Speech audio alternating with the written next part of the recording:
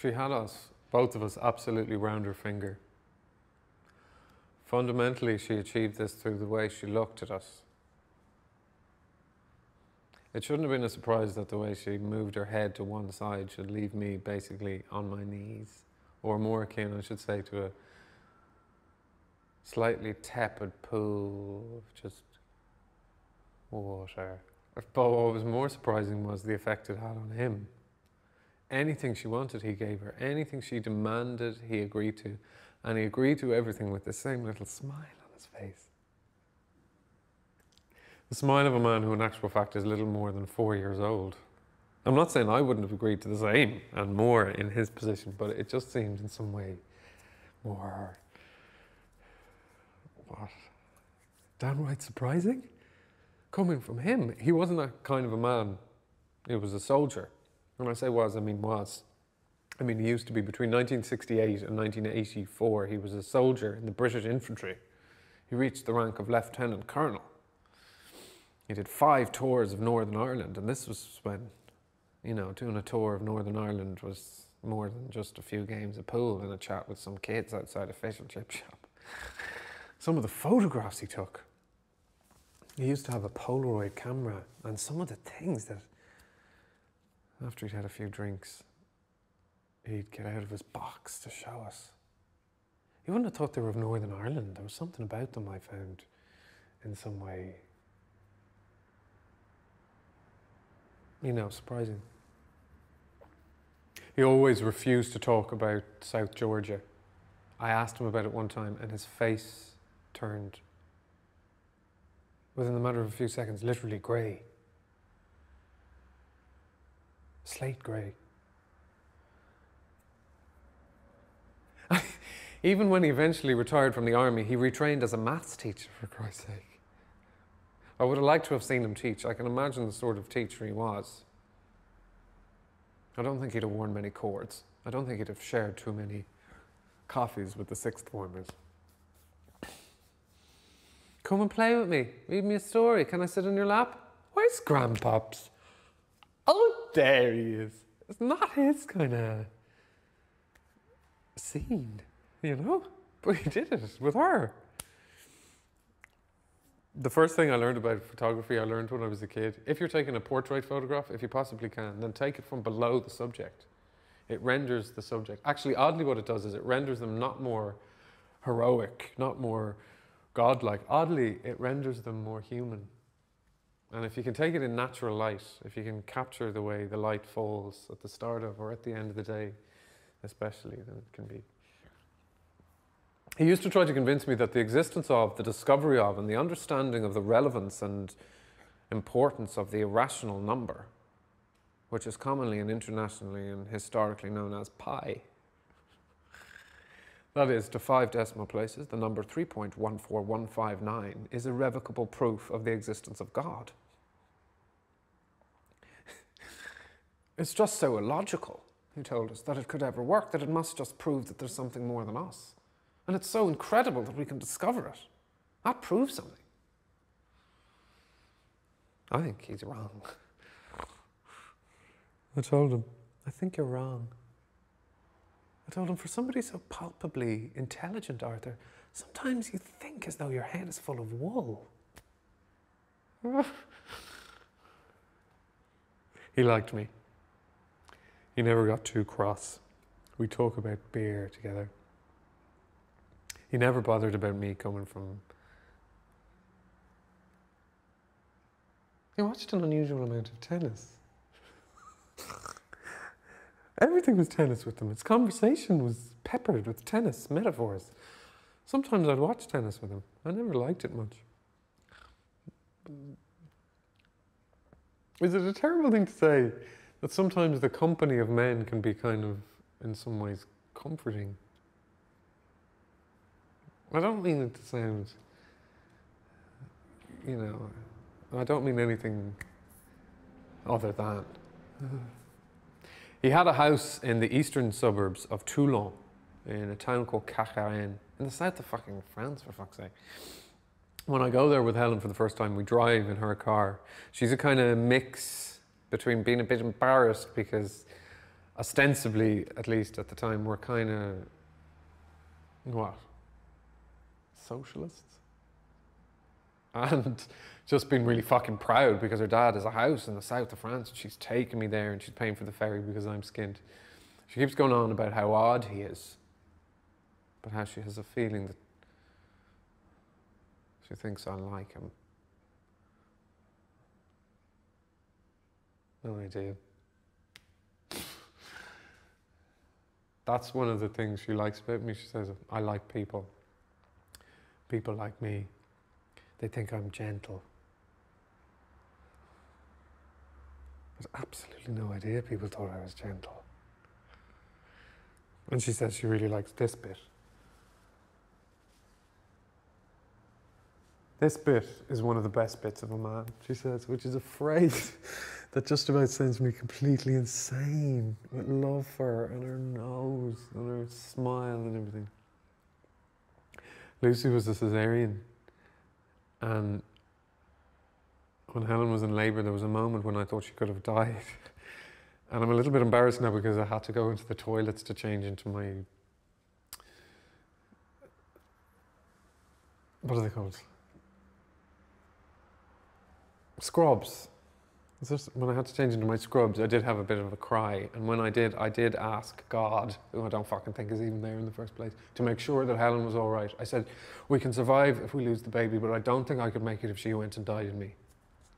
It's a bit like talking to a photograph. Or the mirror. It has the same effect.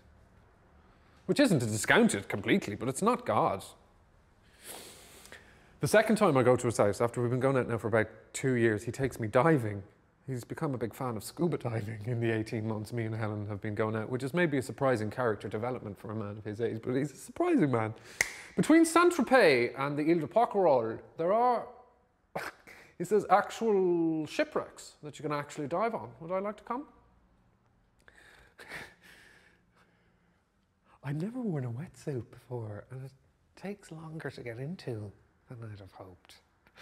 It makes me feel a bit fat. He tells me he's going to take me to the sea wall. I ask him, the what? He says, the sea wall. This makes no sense to me at all. There's a wall in the sea. It drops down hundreds of feet. I had no idea the bed of the sea was built like that. I thought it was a gradual slope. He brought us these little bags with bits of bread in to feed the fish. And you hold them upside down to swim with so you don't lose the bread because it naturally floats upwards. And he takes us to the wall. And swimming there with the sun, even bright as it is above us, and it's a bright day, even then the darkness of the fall that the wall in the sea reveals is as terrifying as anything I've seen. And you get back to the surface, of course, and the idea that there ever wasn't a seawall down there in the first place is a bit embarrassing, frankly. I mean, what did I actually think the seabed was made of? When Helen's given birth to Lucy, the midwife calls over to me, Daddy, do you want to see your baby born? They built a little tent. And I look over the edge of the tent, and I'm one of those people who, I never know where to look when people point things out to me. Like I'm a kid and I'm driving along and Mum says, look, a kestrel, or look, a plane. And I don't have the faintest idea what to look at. So I just smile and nod dumbly and say, oh yeah. But I'm completely lying. And this is a bit like that. Mainly I see the yellow of the inside of her stomach. Once you've seen the inside of somebody's stomach, I think your relationship with that person probably moves on to, what, a new level?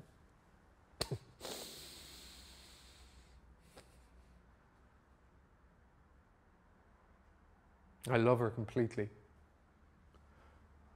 with every bone and bit of skin of me. And it's been very rare the times in our relationship where she's cried and I've comforted her.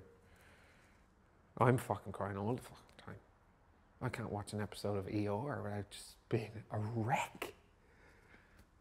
I cry at ground force when the person comes back and they've had their garden done up.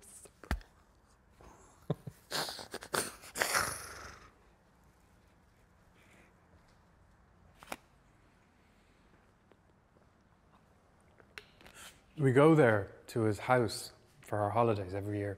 We did used to drive. For 3 years straight, we drove all the way down from London without stopping. We took it in turns driving. We kind of promised to share the navigating, but neither of us needed any help. We did it fine. When Lucy was born, we started flying there though, because the driving's not fair on a baby.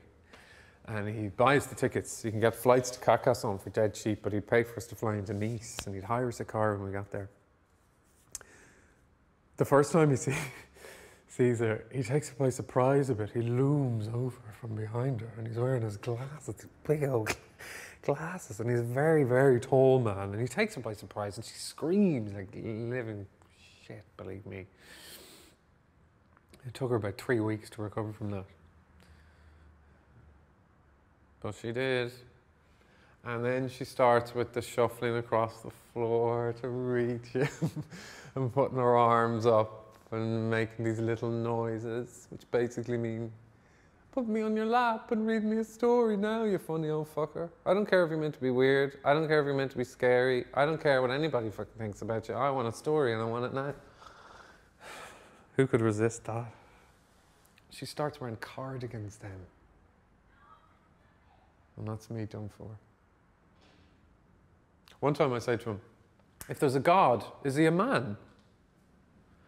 And the question catches him by surprise a bit, but after a while he says that yes, he thinks in the end God is probably a man.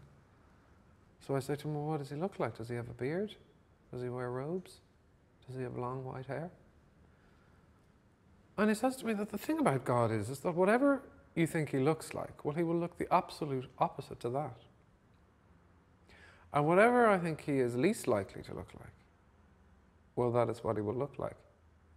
So I ask him if he means God looks a bit like Gary Glitter, and he tells me not to be so bloody silly. So I say to him, well, if you can't tell me what he looks like, if you don't know what he looks like and he doesn't look like anything, then how do you know that he's anything more than just an idea, just something you made up?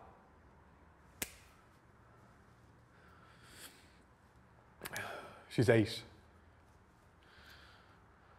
We've been going there every year. We've talked for years about having a second child, but every time we do, we just think about Lucy, and we just think, you know what, we're very happy. We just want her. She's clever, she's funny, she's very, very pretty. She's my sweetheart. She's Helen's sidekick. They make little wisecracks about me. The two of them stand there sizing me up. But I know if they ever push it too far, she'll come running over and put her arms around me, because the idea of properly making me sad makes her feel a little bit sick. In the 8 years she's been born, I fucked a lot of things up, and somehow by the skin of my teeth managed to largely come out unscathed. And me and Helen, we're doing okay, you know, we have little routines and stuff, like about the dishwasher, or the shopping, or the cooking, because I really like to cook for her. But compared to her, I'm shit at it. So when she cooks, it's probably a treat. We've all these little routines, but it's like we fucking love them, you know, rather than finding them, what? Restricting. Sometimes when you swim in the sea, the force of the waves can crash right against you. It can knock you over. There have been times when just trying to get out of the sea, I've been knocked over. 2 summers ago this happened, and I cracked my coccyx against a stone on the shore's edge, and I flailed about like some kind of huge seal. I was at that moment the mathematical polar opposite of Daniel Craig. It doesn't get like this normally where he is. Normally the sea's warm there. It's just quite an unusual feeling for me. I always swim out as far as I think is safe, and then turn, and then swim another 10 strokes, and then stop, swim back. Sometimes you think the tide's caught you. You panic because you think you're not moving. You are. You just need to turn on your back, collect your breathing, kick slowly. You're moving. I ask him, where is he? He says, who? I say, God. Where is he? Is he in the sky? That's where people used to think he was. Children and medieval people. Is he on the edge of our solar system? Is he on the edge of our galaxy? Because every time we think we've located where he must be, then we find out something else and we realize God can't be there. Is he 15 billion light years away on the very edges of our universe? In the parts of our universe that take on the form of the Big Bang? That kind of density? Is he there? Is that where he is? He says, we don't know everything, Alex. There are things we don't know. There are things we can't explain. I tell him now. He says, what? I say, we can't explain them now, but that doesn't mean they have no reason. It just illustrates the gaps in our knowledge. It doesn't mean we won't be able to explain them one day, because I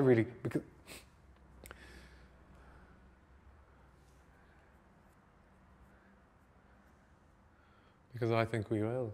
I want to acknowledge something. And it's embarrassing because it's something you'll have noticed. There's a hole running through the center of my stomach.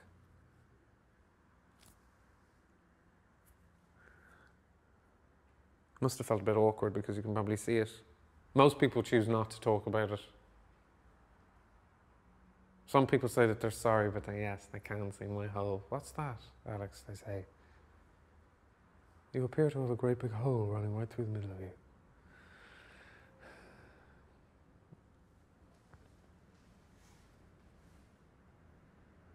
I started doing okay. You know, it sounds stupid, but I got a contract with British Home Stores. I took the photographs for their websites and their catalogues, the menswear, the women's wear, the back to school stuff, the homeware. I made so much money taking photographs of cushions and digital alarm clocks and saucepans. I can barely believe it myself. 5 weeks ago, just before all the packing and the frantic stuff about what are we going to take, Helen's buying some stuff to take with us. She's got Lucy all her new stuff, her cosy and her dresses and her books and toys for the flight. And she's got me some shades, which are properly pucka. Seriously, very Poncherello from Chips. And she asked me to come into the bedroom because of something she wants to show me. And I get there and she's wearing this dress. It's a blue dress with this dropped back. And she asked me to tell her what I think. I swear for about 30 seconds I couldn't speak. She looked.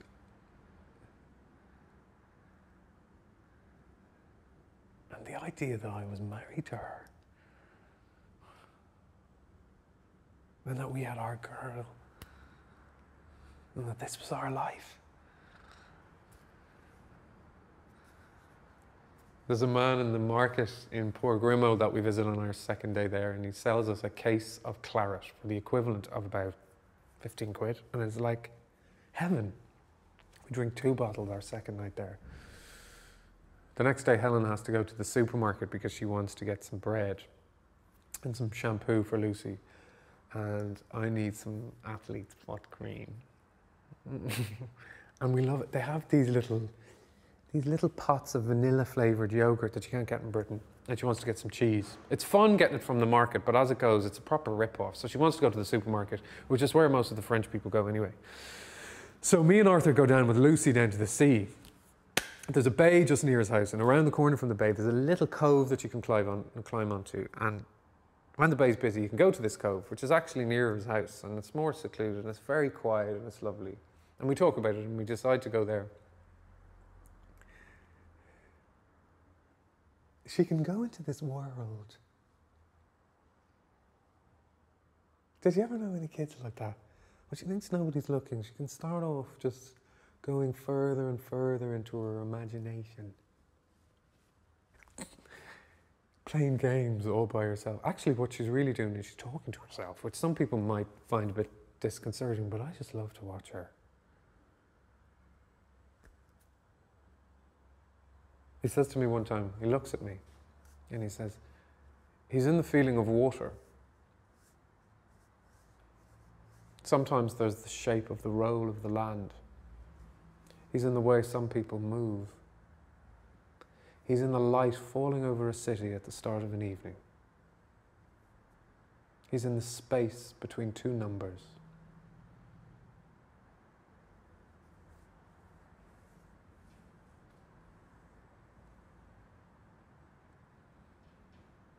You know what the cruelest thing I ever did to anybody was? And I'll tell you.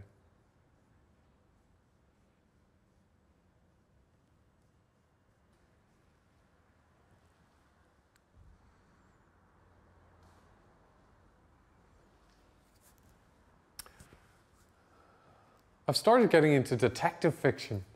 I have a friend who works at St. Mary's University, and he said to me, Alex, all fiction is detective fiction. He's completely wrong. Jane Austen isn't detective fiction. Franz Kafka isn't detective fiction. Bridget Jones isn't detective fiction. Detective fiction is detective fiction. James Ellroy. Arthur goes for a swim. I'm reading L.A. Noire, the bit where the cop and the killer are meeting in the car park at midnight with the lights off, neither knowing whether the other one is there. Lucy's kind of being a Power Ranger. The sun is gorgeous. I've got my shades on. It's so bright. He comes back. The water's amazing, he says. He dries off. I notice his feet, the skin on his feet is unusually battered and cracked. It's one of those moments where you kind of rumble he's a little old. He tells me I can go for a swim. I do, and the water is amazing. I wade past the first bank, get past all the seaweed, and I swim out and out and out around the bay. And the light, at that time of day, light on the Mediterranean is, and the sea is warm. I turn around. I'm about 20 yards out. The sky is this huge blue curve. I can see all the houses on top of the road. I can see his house. I can see all the swimmers around the corner of the bay. I can see Arthur sitting there reading. He's reading some history of China. He's real into it. Towel draped over his legs, water dripping onto his book. I can see all of this from here with real detail. I can see Lucy playing behind him, running about a bit, playing Power Rangers. I can watch them as she does a little bit of a jump. And it's odd because he's so into his book that he doesn't notice that she loses her footing on the sand and the gravel of the rock there, and she slips and she stumbles. And she's quite close to a little edge of one of the rocks there. And what she does is she tries to correct her balance, but in trying to correct her balance, she actually puts more weight on her back foot, which slips out from underneath her. And it's weird to look at because she does fall off the edge of the 6-foot-high cliff, and she falls backwards and she cracks her head against some rocks that are jutting out of the bottom of the cliff.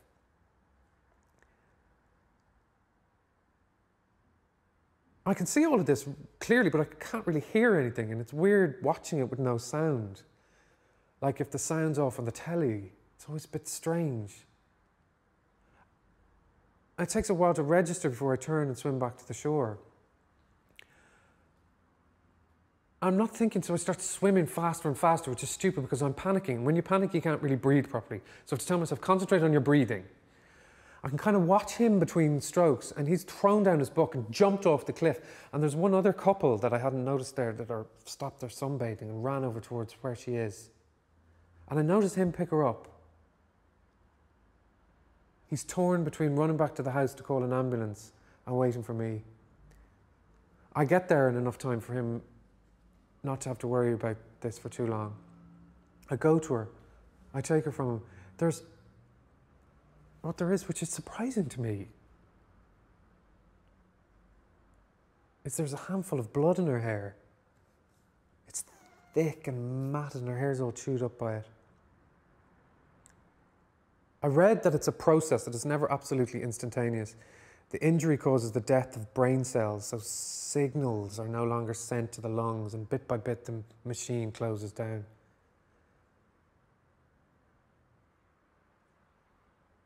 Her blood sticks to my hands.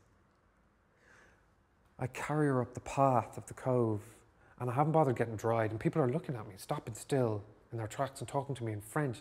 And I'm aware that I'm kind of not crying. I look like, fuck, I don't know. I go back into the house with her, and as I'm carrying her through the sliding glass doors, I bang her head against the wall, and I'm talking to her, which is stupid, and I tell her that I'm sorry for banging her head. But there was part of me that's thinking, well, fuck it now. What does it fucking matter now? You might as well drag her by her fucking ankle. This bit of meat and air. I remember I was a bit astonished because one of the ambulance men spoke English. Quite good English. He lived in Southampton. And I couldn't help thinking, why the fuck did he live in Southampton of all places? The sound of her closing the door with her bags full of shampoo and cheese and bread takes me completely by surprise. She looks at me across the house. She's wearing sunglasses to protect her against the light. Jesus fuck. He's sitting on the sofa, still wrapped in his towel. He is a man that is completely broken. He's a shattered form. The little noises he makes. I lean over the desk at the check-in at Nice, and we'd been taken to the front of the queue, and we'd actually been given an upgrade. And while the woman was sorting this, I look over at the sheet she was checking off on her desk, and there was a list of the passengers and the crew and the baggage, and at the end of the list it read human remains, which was a bit. We're sitting there, the three of us, in the departure lounge. We can't really touch one another, we can't look at one another or at anybody else. I turned to him, and this is the cruelest thing I ever did to anybody. And don't forget, this is a man I've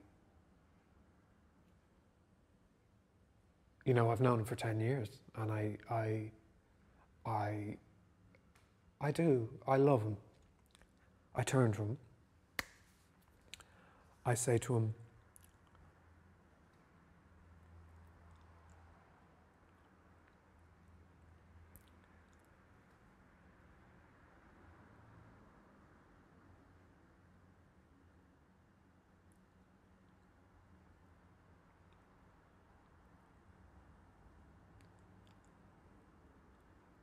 you get back to London, of course, and the noise of the place, and the dirt, and the colour, and the roar of it, I can't actually... What I can't do, for now, at least, is work. There's a lie at the heart of photography that I've always cherished. When you take a photograph, what you do is you freeze something that is actually alive. To do this properly, you need, more than anything, to believe in life.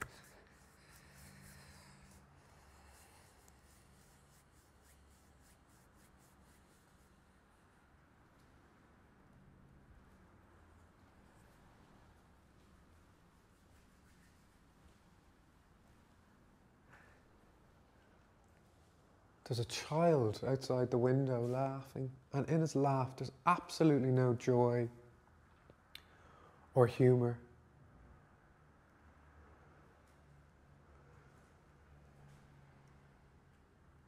Warning, this vehicle is reversing.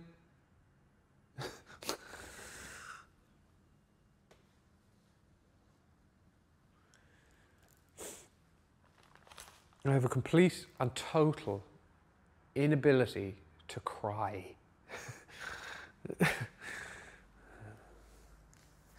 You see, when people say to you that they can't imagine not believing in anything because it would just be too depressing, I think there's something sick about that. The level of cowardice in that is just unbearable. To me.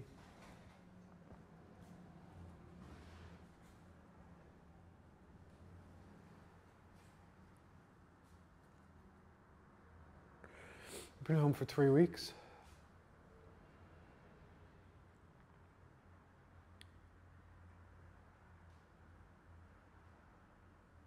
If this can happen, anything can happen.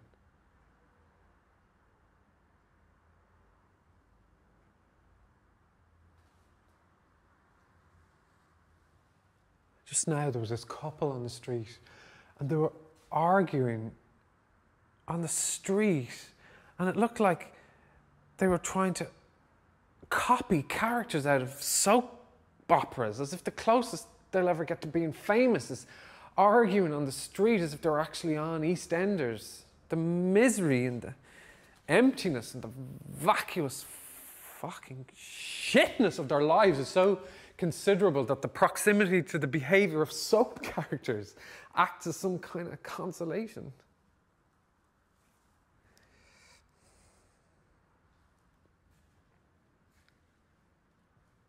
Helen moves around the house.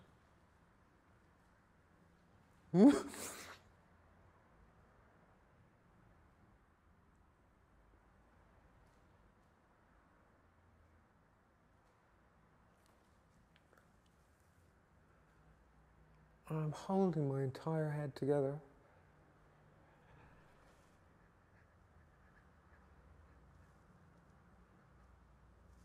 The skin and the shell of me.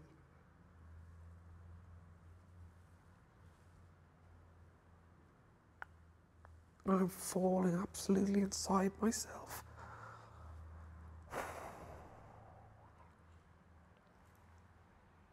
But you can see that. You can see that.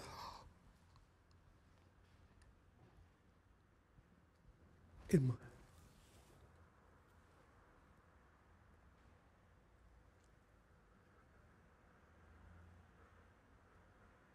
Just because we don't know doesn't mean we won't know.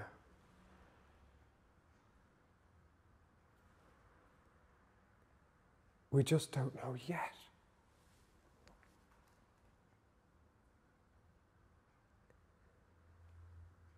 But I think one day we will.